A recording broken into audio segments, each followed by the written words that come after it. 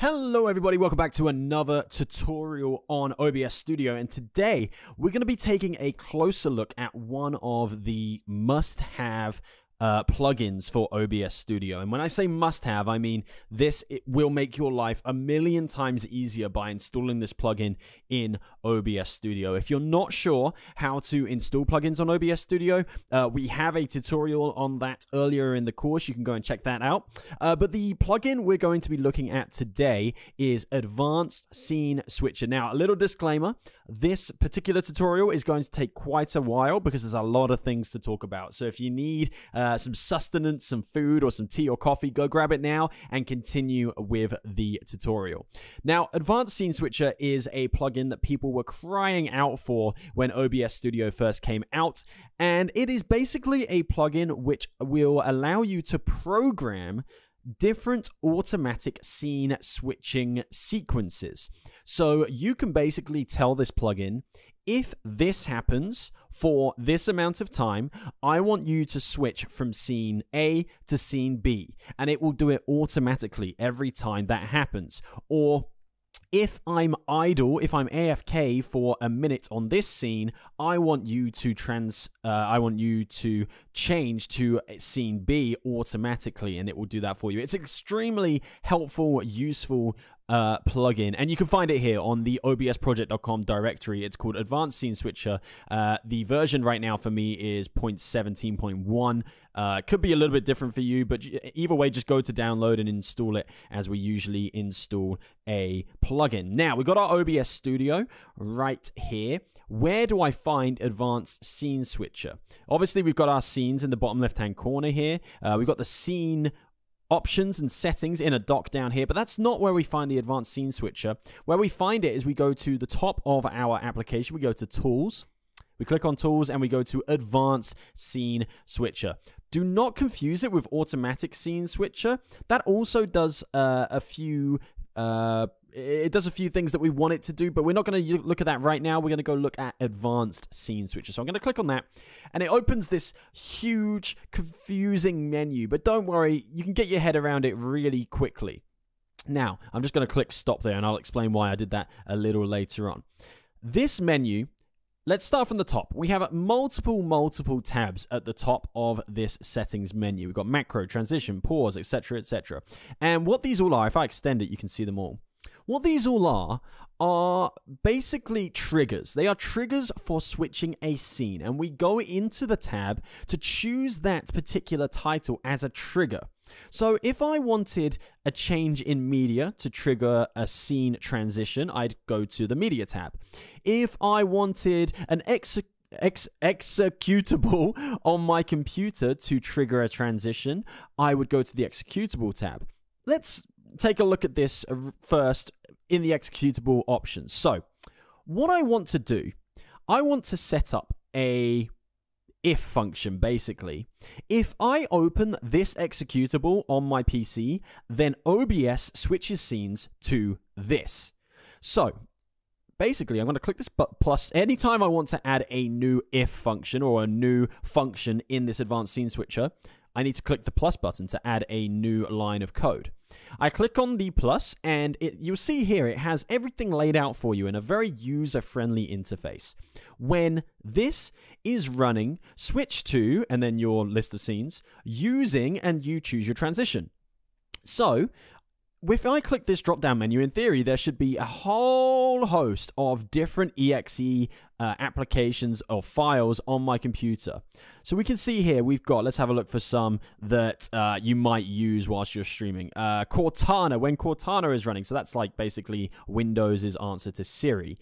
Have I got any games on here? So this would be a very, very good choice, wouldn't it? iTunes Help is there. If I open up a game, it will appear in this list, but right now I'm just looking for something that I can open. There's TeamViewer service.exe. I use TeamViewer quite a lot to help people with their streams. Let's open up TeamViewer. So when TeamViewer is running, switch to, let's say ending. Using transition fade.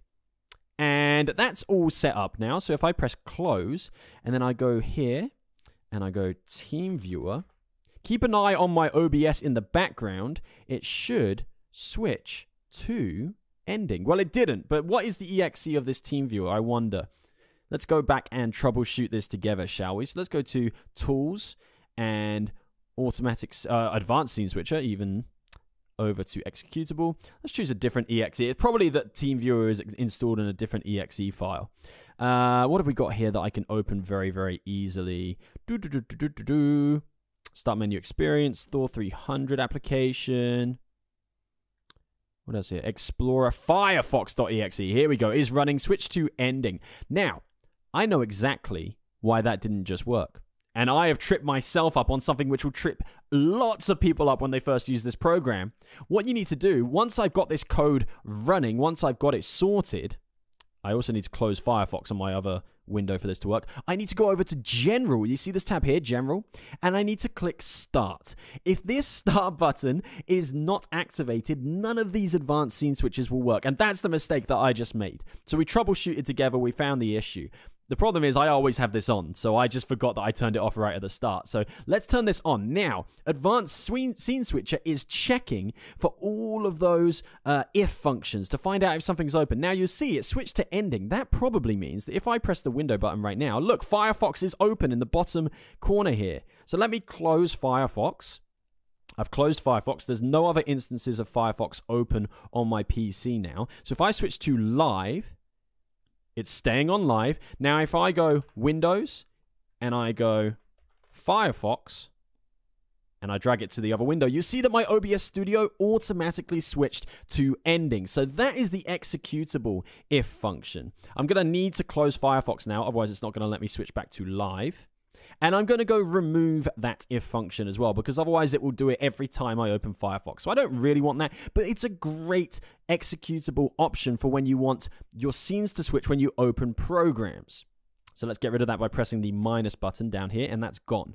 Another really useful tab up here, I'm only going to go through a few of them, which most people use, is sequence. And a sequence of automatic scene switches can be programmed here so that you don't have to do them manually. So, for example, if I press plus, and let's have a look at this line of code here. When this scene is active, switch to this scene after so many seconds using specific transition. So, this is a great option for if you only want to show a scene for a tiny, tiny bit. Let's have a look at, let's go for when Be Right Back is active, switch to live scene after. Now, probably in real life, I'd probably want this for like 5 minutes so I can take a 5-minute break on my stream. But we're going to set it for 5 seconds just so I can show you this effect in full swing. So when Be Right Back is active, switch to live after 5 seconds using, let's go fade. And I'm going to close that and go to Be Right Back. And then, in theory, after 5 seconds, it should automatically switch back to live. 4, 3, 2, 1. Boom. And there you have it. So after a certain amount of time, it will switch automatically. Now, one really cool thing you can do with the sequences is you see down here it says extend sequence. You could make this longer and longer with 2, 3, 4, 5 scene switches. So if you had a sequence of scenes that you wanted to automatically flick through, then this is the particular scene switcher option for you. What else do we have up here that you might want to use? What about, well, let's get rid of that so that if function is no longer there. We have file. So read write scene from to file. Switch scene based on file content. So have a look at this line. Switch to, let's say, Be Right Back using fade if content of local file matches, and then you put in some text. So if, let's say, I have a text GDI file of my Rocket League stats, and this is a file that automatically updates. And I want basically my scene to change when I hit 5 games unbeaten in a row. I can set this to whatever text that is in the text file that updates, and when it reads that text in the file, it will automatically switch the scene. It's a little bit more complicated, but it's a really cool feature of this advanced scene switcher. Time. This is great for IRL in real life streamers and people who run really long streams. I mean, I'm talking like 24-hour streams or something like that. Take a look at this. Or if you stream every day, that is. On any day, Monday, Tuesday, Wednesday. So you can specify a particular time for this scene switch to happen at, and then you put in your time, 2 p.m., 6 p.m., 5 a.m., whenever it might be. Switch to be right back using select transition. So this will read your local time and switch when it hits the specific time that you put in. Extremely useful. Maybe you have like a 24-hour live stream and you want the backdrop to change as the day goes on. So in the morning, you'd have like a bright morning scene. In the afternoon, maybe like a springtime afternoon scene. And then at nighttime, you'd have like a nighttime dark with the moon and the stars scene. So this is really awesome for that. Idle. This is great for if you do go AFK, this will automatically switch your scene based on the fact that you have been away for a certain amount of time. So if I enable idle detection and then after 60 seconds of no keyboard or mouse inputs, switch to scene. Really good if you tend to go away for like, I don't know, minutes at a time on your stream.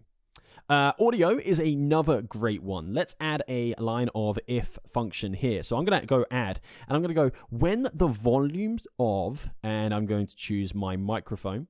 When the volume of my microphone is above, let's go here. Because when I shout, it goes up here.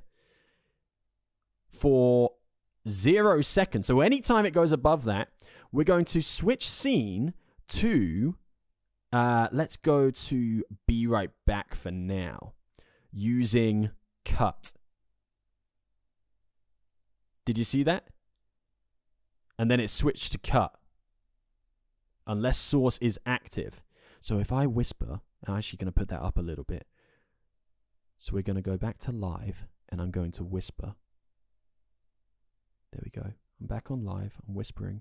But when I raise my voice, it switches to be right back. So it's using your audio input capture to determine if it should switch the scene. Great if you have like a scene where, let's say, when you get angry and you scream, maybe you've got a larger webcam and you've got some flames and stuff. Really useful and clever bit of code right there. Now, let's get rid of that. Otherwise, it's going to keep switching to be right back. I'm going to click on the if function, press minus. And I'm just trying to see if there's any other really useful settings here. Let me double check what I had written down. This will change if you have the title of a window open. Pause all checks. Okay, yeah, this is a really useful menu that you need to know about. So at the moment, if we go into general settings, our switch is active. So I can press stop here to stop advanced scene switcher, checking all of those terms and conditions, or I can press start and it will start checking everything again. At the top of your status settings menu here, check switch conditions every 300 milliseconds. You can reduce this. However, that will increase CPU very slightly. And let's go to the pause menu as we were. Pause all checks when a certain window is in focus or a scene is active. So if you're in a scene and you know that you want to be in that scene, you don't want to be interrupted by any switches, you need to set this up as a pause if function. So we go pause all checks when scene is active, and I go to, let's say I put this on ending. When I'm on the ending scene, I know that's the end of my stream, so I don't want advanced scene switcher to check anything at all. So that's why I would have that on.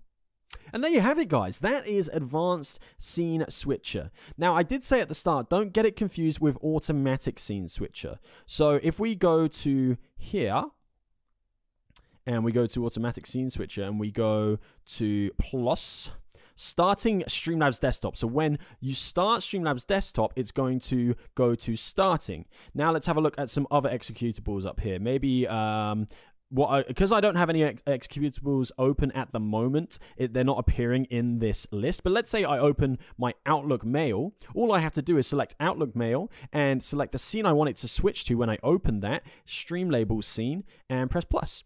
And then it will automatically switch. It's basically what you can do in advanced scene switcher, but in its own menu. So what I would say is actually to not use this menu, just manage everything. I'm going to go back to live. Just manage everything from inside the advanced scene switcher menu, and you will be fine and dandy. there you have it, guys. Advanced Scene Switcher, incredible plugin that you must have on your OBS Studio.